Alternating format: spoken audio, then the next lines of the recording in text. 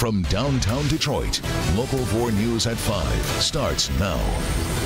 Say bye-bye to those mild temperatures. The real January starting to show up. We'll see how long that sticks around. Also, a new front in the battle over the opioid epidemic. A Defender Special reporters one local sheriff is taking a different approach to a growing problem. But first, Ford makes a blockbuster announcement. The company's path for the future is going to ramp up right here in Flat Rock. Thanks for being with us for the news at 5. It's a surprise announcement today. Ford Motor Company says it will use the Flat Rock plant to develop and build new hybrid and electric vehicles. The intent is to put 7 new electric vehicles on the road by 2020, including competition for the Chevy Volt. But the big announcement, the cancellation of a plan to build a plant in Mexico. A lot to talk about. Let's bring in business editor Rod Maloney live at Cobo, which is, of course, the home of next week's North American International Auto Show. A major shift for Ford, Rod. Devin, what a day for the entire auto industry, which is why we're here. We got so much to talk about. But let's remember back during the presidential primaries, Donald Trump really took Ford to task for its plans to build cars in Mexico. And he said he was going to fight that. Well, today, the fight ended with Ford changing its mind. CEO Mark Fields had this to say. Prompted us, obviously, to invest in Flat Rock's expansion and to cancel building a new plant in Mexico. No one saw this coming, and Fields, it turns out, had called President-elect Donald Trump and Vice President Mike Pence this morning to alert them. Afterward, he explained how such a shocker could come about. We've made this decision on what, independently on what's right for Ford, but, Rod, we look at all the factors. And, our view is, we see a more positive U.S. manufacturing business environment under President-elect Trump and the pro-growth policies and proposals that he's talking about. So this is a vote of confidence for President-elect Trump. $1 billion one at that. Flat Rock will now expand and host an electric vehicle brain center, and they'll build electrics on the assembly line here with the regular Mustangs and Continentals. 29-year line veteran Tim Hack supported Donald Trump for just this kind of change. I'm glad to hear that Ford is scrapping the plant down in Mexico, and I've decided to put the work here, and it's great for America. The UAW supported Hillary Clinton, and so many line workers aren't so sure about the president-elect. All we know is about making cars, and you saying we can make more cars, it gives us stability at work. Everybody wants job stability, and that's what this does for us. So just 4 days or 5 days before the auto show, Ford's upstaging itself with a major headline. And of course, there are a lot of questions about how this all came about and what it means to the overall auto industry. Because if you've read the paper today or been around the news, you know that the president-elect went ahead and tweeted about General Motors and complained about them building cars in Mexico and selling them here. And so what is all going on here? What is behind all of this? That is something we're going to take a look at when we come back on Local 4 News at 5:30. Back to you. All right, Rod, you know about my own evangelism, of course, on the Chevy Volt. That aside, even those of us who really are excited about electric vehicles, we have to admit they have not caught on yet in a big way. So talk about the risk of this plant expansion downriver. Well, it is risky with electric vehicles because there's the question of what happens to CAFE standards, which were designed specifically to force electric car construction. Well, what if American car buyers continue not buying them? Then the demand for those vehicles isn't there. And so Ford is saying, look, we think by 2020 and beyond that we'll see a lot more electric vehicles on the road. But if things change, well, they'll have to change this plan too into something else, and nobody knows what that would be if in fact it's necessary. So we'll jarring stuff just to contemplate an electric F-150. All right, Rod, we'll talk to you again coming up here at 6 o'clock. Big news. Now to some noticeable news coming your way. Changes in the weather, starting with some rain. And after that, we know what's coming. It's going to get cold. Let's get over to Ben now. Hi there, Ben. Hi, guys. Yes, and the cold temperatures mean that it's not going to be green we're seeing on the radar in the next few days, but it is tonight. It will be staying all liquid at least until we get well into the nighttime hours. Heaviest rain right now up around Saginaw and the Thumb, but you can see how that line is starting to fill in. Even down there in Livingston County, a couple light sprinkles south of Howell, south of 96. South zone, you've still got a little bit more moisture just to the south of the Ohio state line. This may start bubbling up a little bit further north over the next few hours, but generally we'll call it scattered showers as we get through the evening hours. Temperatures dropping, but again, still staying above freezing at least through midnight tonight. There is snow in the forecast, but there is a huge drop in temperatures. We'll look at that in your 4-zone forecasts coming up in a few minutes. Kim? And a carjacking early this afternoon takes a very unusual twist. As men stole a man's Mercedes, they forced the victim to strip down before they took his car. Let's get out live to Priya Mann with more. And Priya, this is bizarre, making this poor man strip down naked. And Kimberly, talk about frightening. This man lives in the area where he was carjacked. The gunman approached the driver's side window, smashed it open, forced the driver to get out of his vehicle, and then at gunpoint told him to strip. It's absolutely terrifying, not to mention humiliating.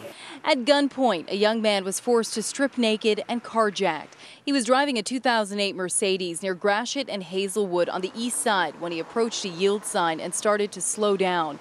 That's when a blue minivan pulled in front of the Mercedes, came to a stop, and a passenger jumped out.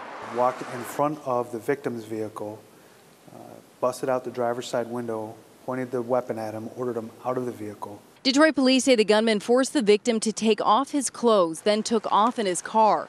The victim walked into a nearby party store and asked to call police. The carjacking happened just before noon on Tuesday.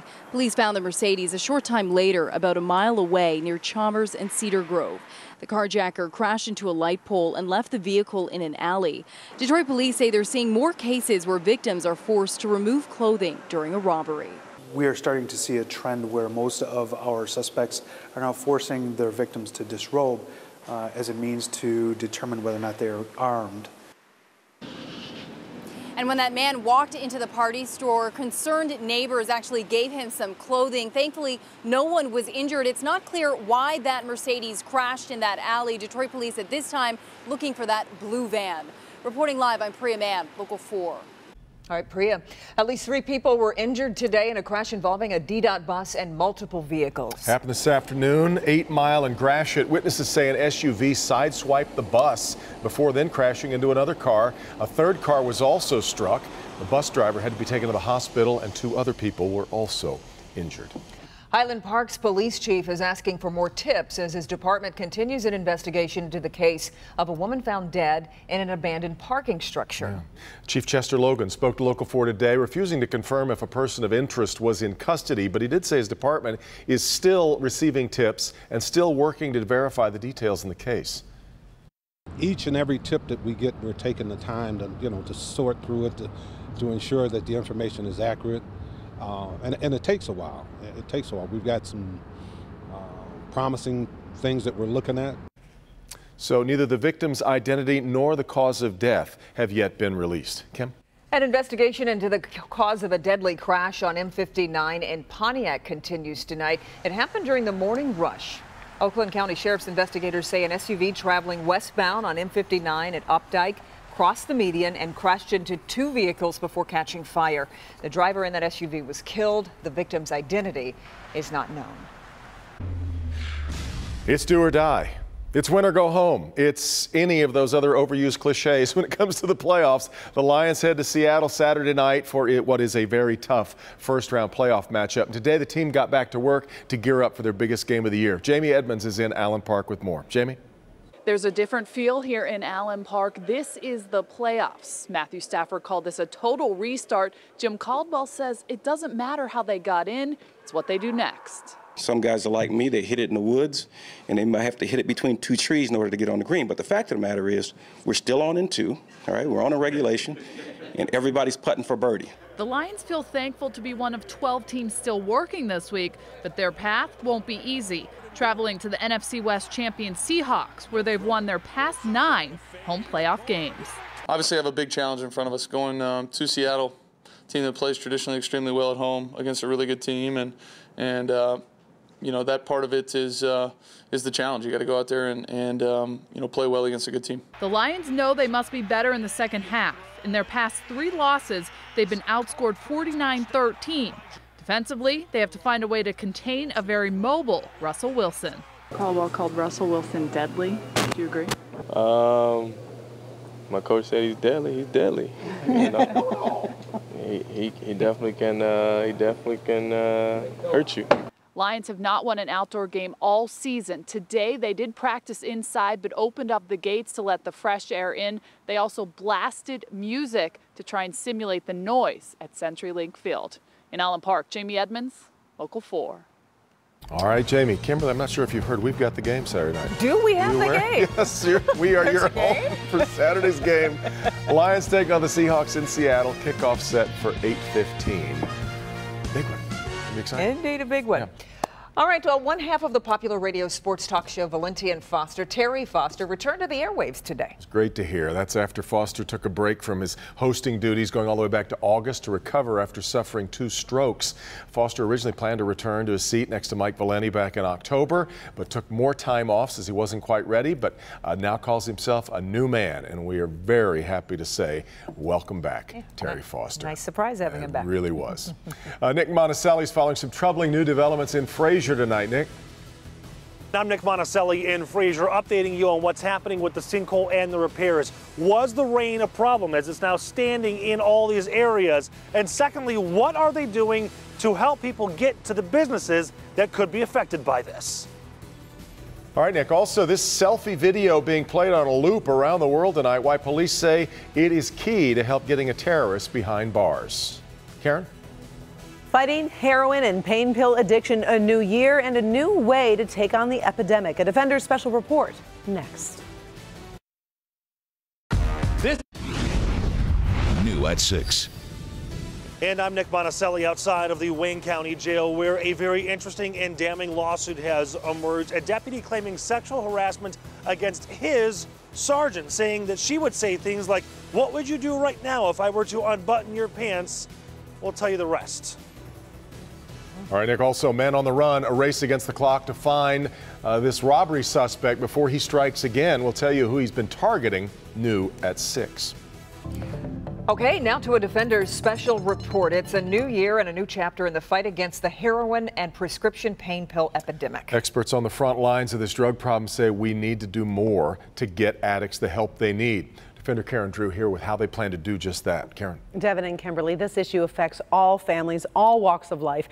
Oakland County Sheriff Mike Bouchard, he wants to see more done to stop the prescription pain pill and heroin epidemic, and he has a new plan for the new year. It's everyone's problem. I don't care where you live, what economic strata you're in, what race, creed, religion you are. This is destroying lives everywhere. Sheriff Bouchard's deputies carry Narcan in their cars. It's a drug that can quickly reverse the effects of a heroin overdose. In over a year and a half, his officers have used Narcan 62 times, saving 59 lives. I'm staggered by that number. But right now, there is no obvious plan to staying clean for the people given Narcan. Local 4's Dr. Frank McGeorge, an emergency room doctor, says that's one of the challenges we're facing with this epidemic. And unfortunately, the problem is when we see people in the hospital, for example, with an overdose, we don't have a choice but to just discharge them.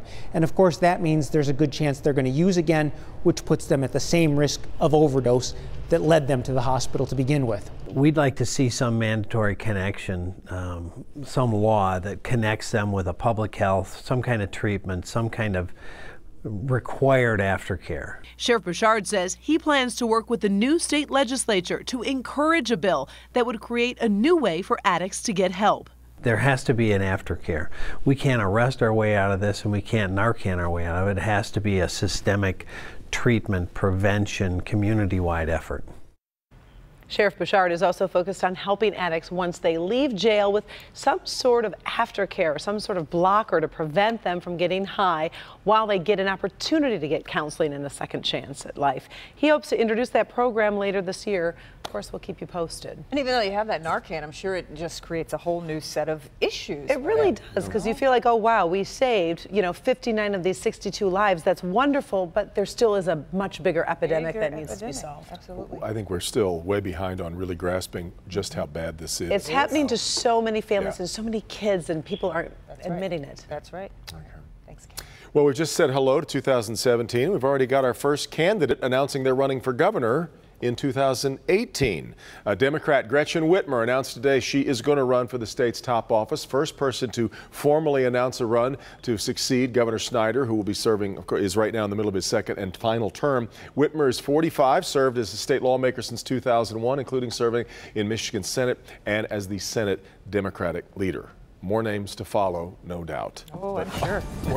Almost 2 years away from Election Day. All right, Ben's back, and temperatures haven't been bad the past couple of days here. No, not at all. Not for early January. But that cliff we're going to fall off of is coming up quick. And you can see the difference here on the map. We're at 45. You look over on the other side of the lake. Those numbers right now, single numbers out in Duluth. Minneapolis barely got 2 numbers in the temperature, 11 above. This is where the big difference is. They're anywhere between 20 and 25 degrees colder compared to what we've got over here on our side of the state. We're actually slightly milder today than what we were looking at yesterday.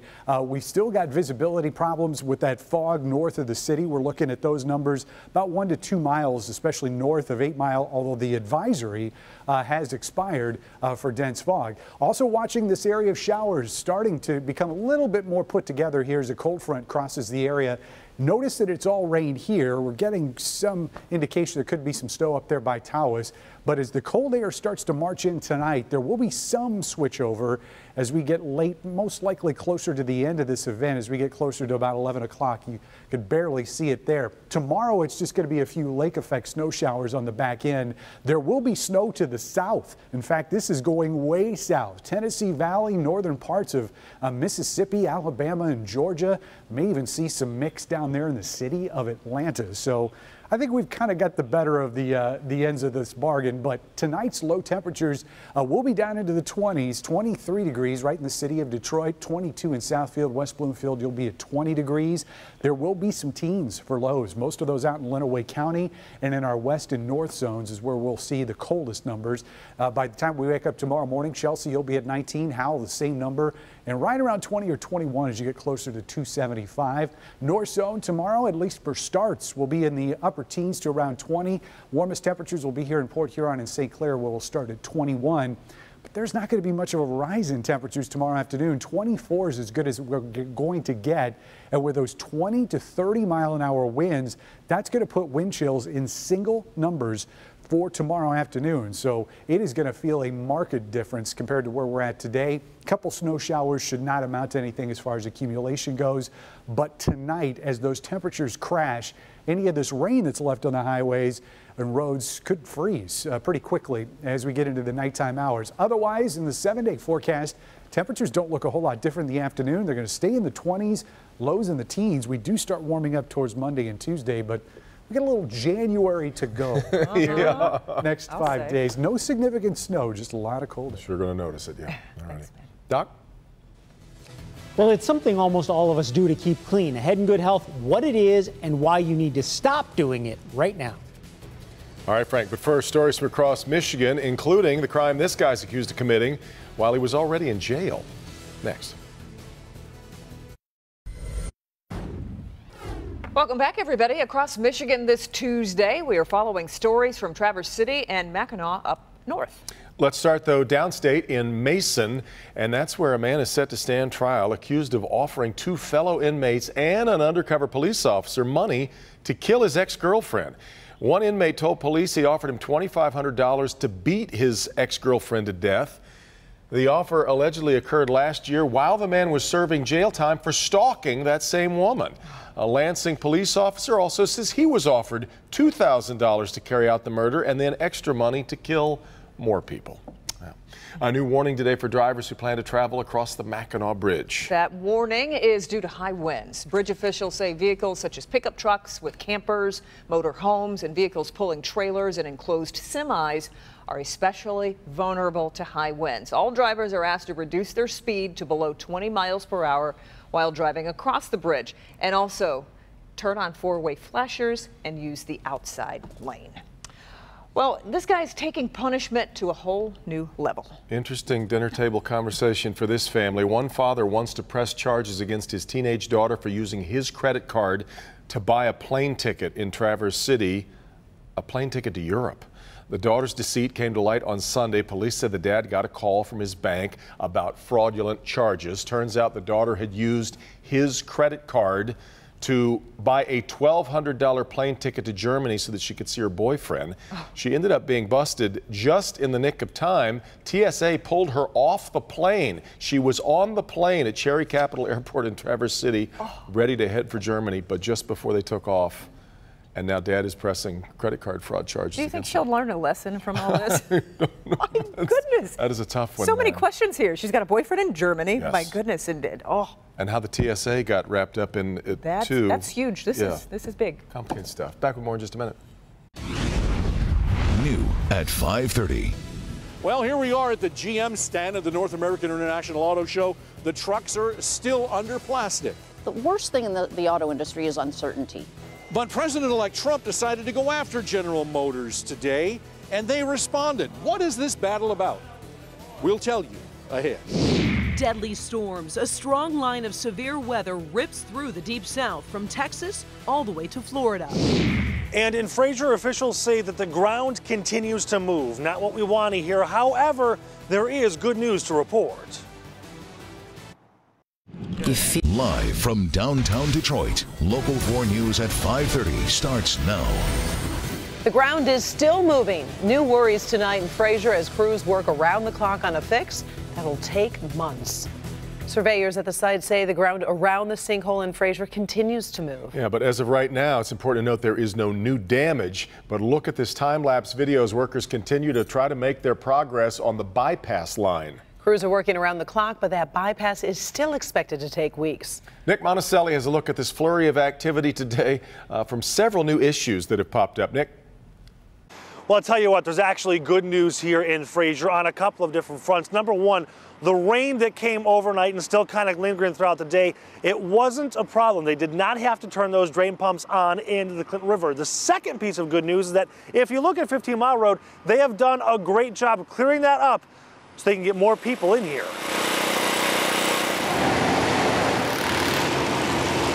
Awful scary. Awful scary. That is the impression many have when visiting this sinkhole. Those working on this project admit the ground is still moving, so the homes could collapse. This can't keep happening. You know, it needs to be prevented. While all of this work is just for the bypass to get around the broken sewer line, significant progress is being made. All utilities should be restored by the end of the day to the homes evacuated. 15 Mile Road has been cleaned and cleared so people can get to the businesses easier. They are considering portable air scrubbers since the area at times can smell pretty bad.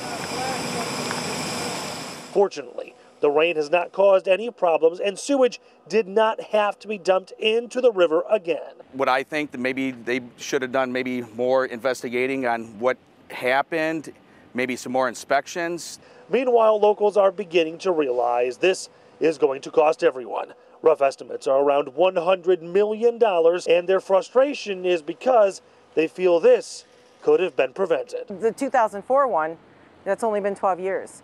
So where's the breakdown? All right, so should this earth be moving be a concern? Absolutely. In fact, they have surveyors working on it, checking 2 to 3 different times a day, but it's been gradual and slow. And they say if it can stay that way and they can stabilize it, things will be okay. But it is kind of shocking to hear that, yes, the ground is still moving. Now, a couple of late-breaking details. I just got a text message that on the 5th of this month, in a couple of days, at 5 p.m. in the Fraser City Hall, there was going to be a meeting for the residents evacuated. That meeting will talk about when they can move back in their homes, and they will start talking about reimbursement for some of those homeowners.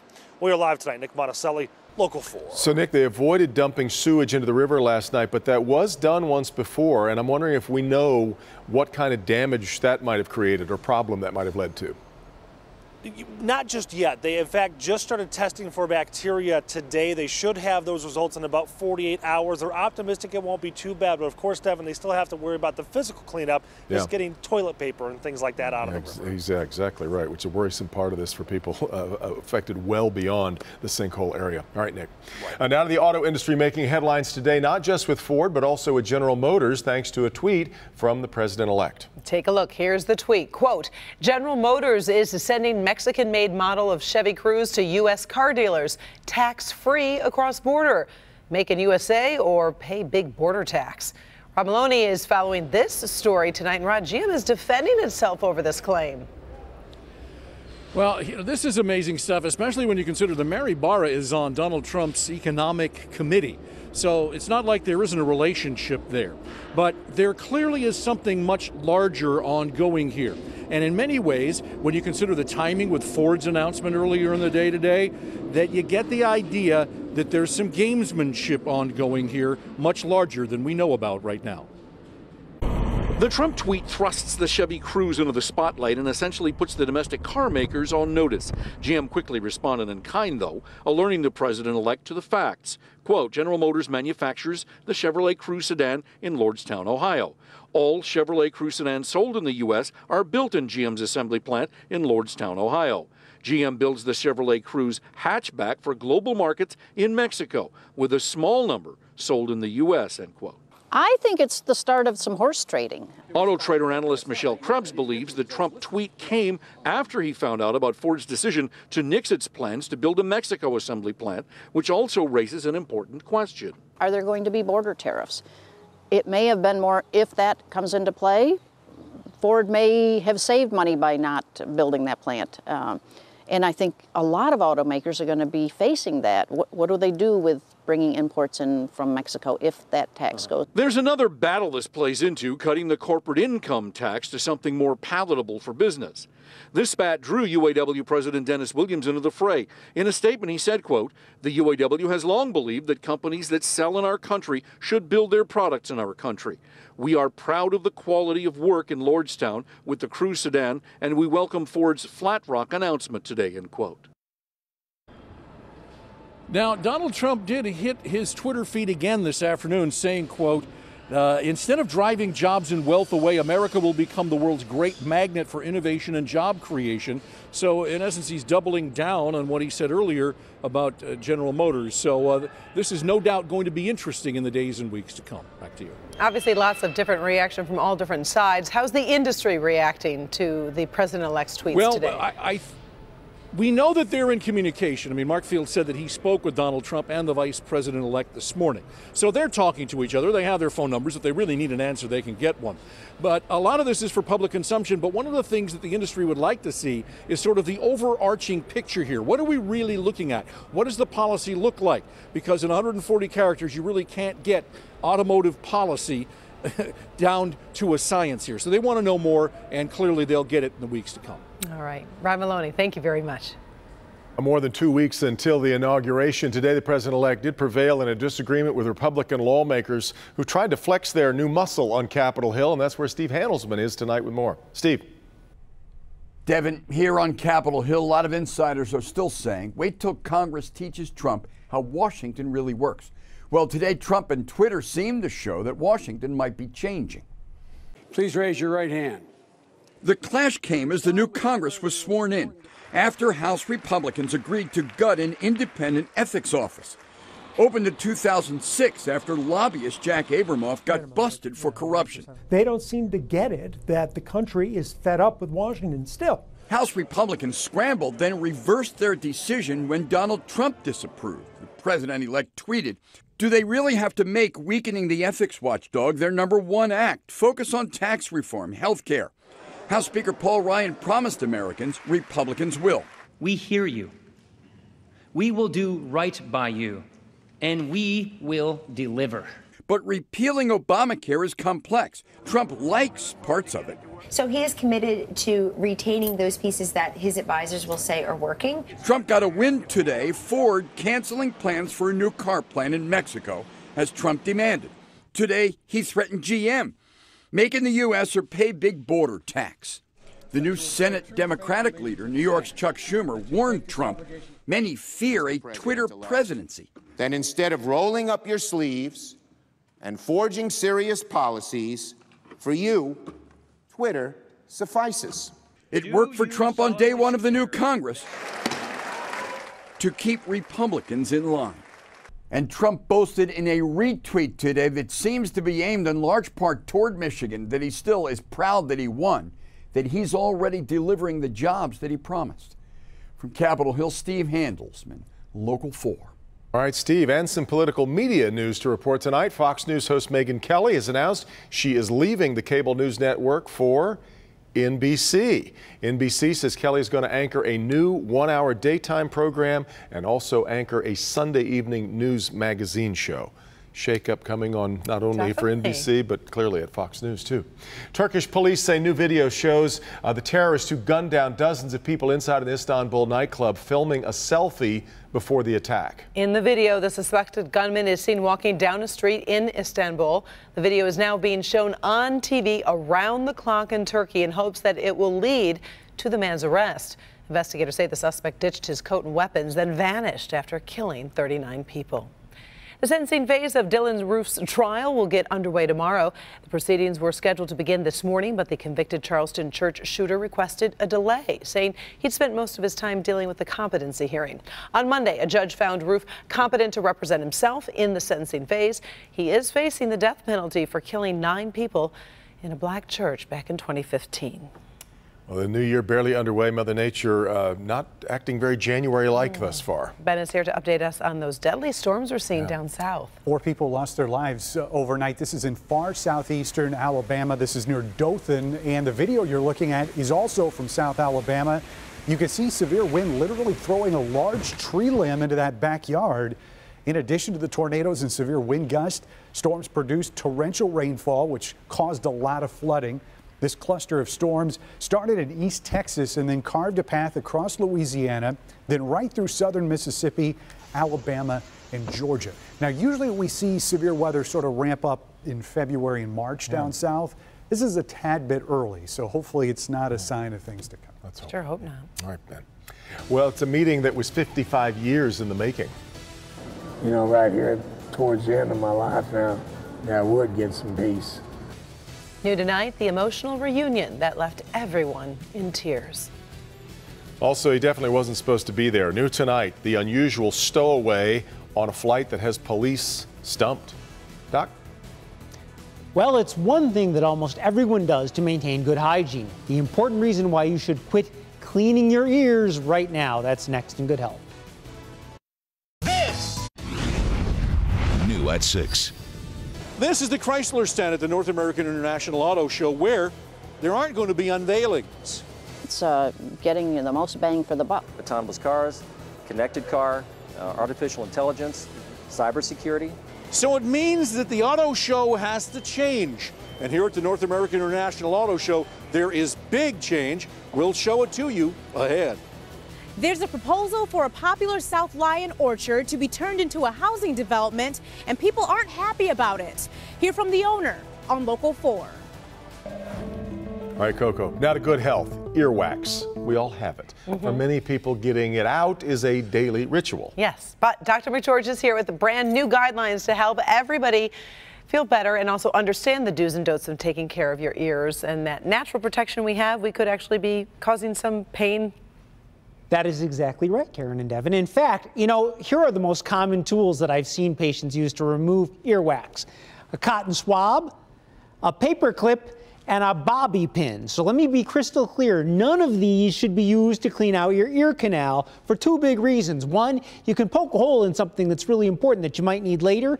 And instead of removing it, you're going to pack the wax in even tighter. Many people are compelled to clean their ears as part of their usual bathing routine because, well, let's face it, there's a yuck factor to earwax. But earwax is not dirty. It's actually a healthy thing, guarding your inner ear against dirt and other small particles. It also has antibacterial properties, and it may help protect against infections. Experts with the American Academy of Otolaryngology say cleaning ears out too much can cause major problems. Excessive earwax doesn't really become a problem until it blocks the ear canal, which can cause symptoms like pain, hearing loss, itching, ringing in the ear, or even a strange little cough. If a person has symptoms, they should see a doctor to look into their ear and decide the best treatment. Now, adults who wear hearing aids are at a higher risk of building up large amount of wax because the hearing aids can pack wax in and block it from flowing out. The new guidelines suggest hearing aid users have their ear canals checked every 3 to 6 months for excessive wax. Now, the new guidelines also specifically address an alternative medicine technique called ear candling. Candling is a practice where a cone-shaped candle is placed in the ear, which supposedly creates a vacuum to suck out earwax. There's no evidence that this works, and it can cause damage if hot wax drips down. Now, when I see kids in the ER, it's pretty common to find some extra wax in the ear canal when I'm looking in there during a normal exam or when we're looking for an ear infection. And often, it's blocking our view of the eardrum, so we have to use a small tool to get it out of the way. It's important for parents to realize this is not something to be concerned about. It doesn't mean your child has an earwax problem. It's just a temporary inconvenience that I need to get it out of the way to see their eardrum. And don't you rather frequently, though, have people come into the ER who can't hear, and it's because they've got too much wax built up? This is what people are trying to get rid of on their own. It's true. The problem is when they're trying to get rid of it on their own, they're packing it in and they're making it worse. But yes, we do actually remove a fair amount of earwax in the ER. And I have to say, you have a tough job. It's very satisfying to get that Shrek plug. It is like one of the highlights. That's why I won't stop doing it either. The Shrek plug. Yes. Quit doing it. I have a system. You have a system? I don't pack. Ears? Yeah, I just think you go gentle and then you just. But that one last one, you're like, Doctor, you want to handle this one? Right. I'm the guy spent all this time telling you. Am I the guy that ends up in the ER? Yeah, you're the guy. You're that guy. Thanks, Doc. Jason's here, filling in That's for true. sports. What No do you Bernie, got no for us? Jamie, although Jamie's pulling double duty today on her day off. She's covering things in Allen Park, getting ready to travel with the Lions. It's a big day. Big week is what it is, guys. Forget about backing into the playoffs. It's a new season starting right now, and the Lions can silence the critics by winning their first playoff game since 1991's divisional round against the Cowboys. They were back on the field today in Allen Park for practice. It's another short week of preparation for the Lions and Matt Stafford, who's dealing with that finger still. Lions locker room, though, has a little us against the world mentality with not a lot of people giving them a chance to win in Seattle. Russell Wilson, he makes things go. Baldwin's doing a great job as usual. They got a tight end that's a nightmare to match up with. They do things well. Their special teams is tough to handle.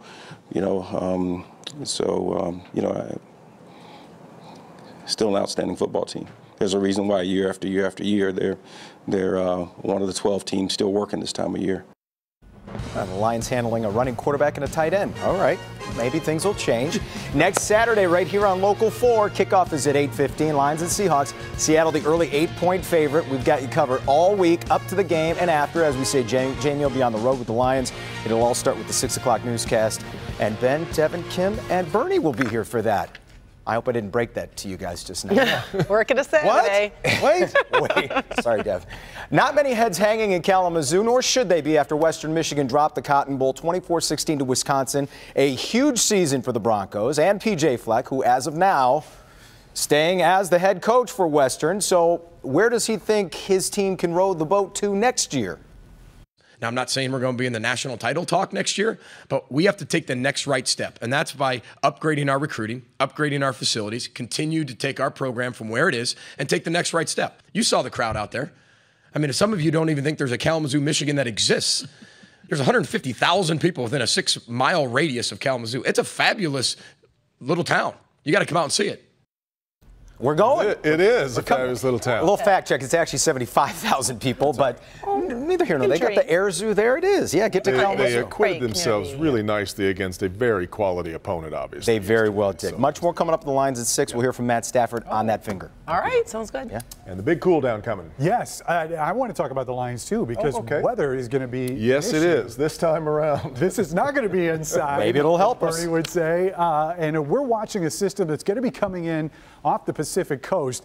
I wouldn't be too hung up on the timing of this, but it looks like it is going to be late Saturday into Sunday. This is Detroit time, by the way, so we will be seeing some showers push onto the Pacific Coast. The question is, can we hold them off until after the game? There's going to be a ton of rain across California. Good news there. Of course, they've still got that tremendous drought down there, so they're going to get soaked from some of that system. But we hope it'll stay out of the state of Washington, at least for the game on Saturday. Back home, speaking of rain, we're starting to see a little bit more line up along this cold front, but some pretty heavy rain running across the northern end of the area. In fact, right there coming in on parts of Sanilac County. Some heavy rain expected there as we get to the next 15 to 20 minutes. 23 for the overnight low tonight. And we'll see that rain. Then it will start turning colder. Some of that may turn to a light mix before it actually dries out. But that's the average line, and we're nowhere near it for the next 5 days. Into the 20s for highs. Wind chills will be in the single digits to close out the week. Here's today's Hanson's weather window, and the fog was out today. This is out on Woodward. We had that could be Seattle. Could be, yeah. We're getting ready. It's looking that way, isn't it? Sort of getting the Lions prepared mentally for that. We did have a dense fog advisory out that expired at 4, so visibility's coming up a bit, but still going to be a little wet tonight for the drive home. Not to move in on Ben's turf, but this year there is going to be less snow in Plymouth Township, though it has nothing to do with the weather. Ahead at 5:30, what the township is selling, that one official says is nothing but a money pit. But first, a baggage handler ends up taking a bizarre, in fact, dangerous ride that has police stumped. We'll have that story next. Coming up Wednesday on Local 4 News today, from nice to ice. I'm tracking some really cold, windy changes. We've got your weather and traffic always on the 4s. Also tomorrow, if you're trying to lose weight, at 5:50 a.m. for Wellness Wednesday, Dr. George has 4 strategies to help you avoid overeating, involving one that includes your phone. We'll tell you more about that, plus all the top stories to get your day started. Join us tomorrow morning from 4:30 to 7 a.m. She says United Airlines baggage handler is reportedly not saying how he ended up locked in a plane's cargo bay and survived a nearly 90-minute flight. The small United Express jet flew Sunday from Charlotte, North Carolina to Washington, D.C. The plane reached an altitude of 27,000 feet, but the cargo hold was pressurized during the flight. Police in Washington at first thought he was a stowaway. The baggage handler did not suffer any injuries. Okay, so would you like to buy a snowmaking machine described as ski resort quality? How could you pass that up? Plymouth Township may have just what you're looking for. Back in 2015, Township okayed spending more than $20,000 for a snowmaker. It was used to make snow for a small sledding hill in a township park, but critics said it was a huge waste of money. Some of those critics won township posts on the November election, so now Plymouth Township is looking for a buyer of the machine. You know how much fun you could have with practical with your jokes? Own snowblower? Oh, like you could just like go to your neighbor's yard and just or go to the school superintendent's yard the morning of, when you want a school day, just need 20,000. Holidays, of course, are times for family reunions, but the scene New Year's Eve in Amarillo, Texas was a long time coming. A man met his birth mother 55 years after she put him up for adoption. Edward Montano and his wife spent years researching his past and even used DNA testing. Well, they located his mother, who was homeless when she had to put him up for adoption. Saturday, Edward and Mary Ellen Day met, embraced, and tried to put emotions into words. Last night, I slept. The first time I can remember, I slept without dreaming. God brought him back to me in his own time. Sometimes you wish it would have been sooner, sometimes later. The reunion had an added significance because Sunday was Edward's 55th birthday, which I'm sure she remembered. Pretty great. Yeah, exactly. Yeah.